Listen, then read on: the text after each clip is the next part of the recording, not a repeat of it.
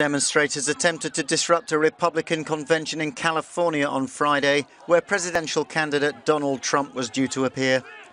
Protesters surrounded the entrance to the hotel venue in Burlingame, forcing the billionaire businessman to enter through a rear entrance from a nearby freeway.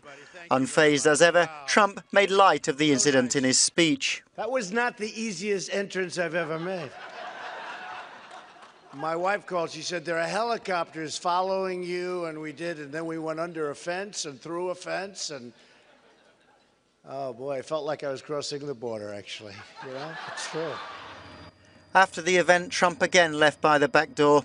It was the second day of protests in a row against the Republican frontrunner in the race for the White House.